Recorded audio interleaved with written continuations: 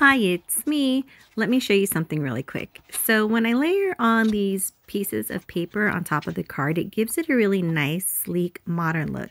But I want to take this and elevate it a little bit more by using this embossing folder. So what an embossing folder does is when you place your piece of paper in front of it and then apply pressure, it will create a really cool design on the paper that's indented. So I have a Cuttlebug, which is discontinued from Cricut, but this is going to help me press that folder down on the paper. I feed it through the platform that looks just like this on the other side, and then I manually crank the handle so that the rollers in the middle of it are pressing that folder down in that sandwich. So check this out. Ta-da! It's embossed paper and it looks really, really cool. So see this on top of the black? It elevates it just a little bit. And see the one on the left? That's one that's not embossed. See the difference?